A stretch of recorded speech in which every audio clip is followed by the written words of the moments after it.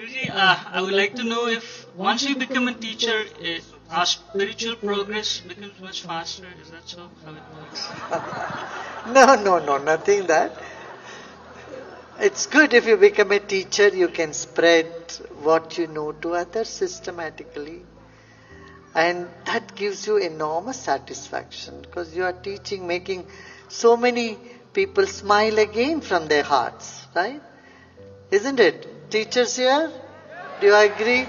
When you make others smile, when you take away all their burden and difficulties in their life, it feels so good, no? But it's not necessary everyone has to become teacher, no. You can do any seva and feel happy and make others happy.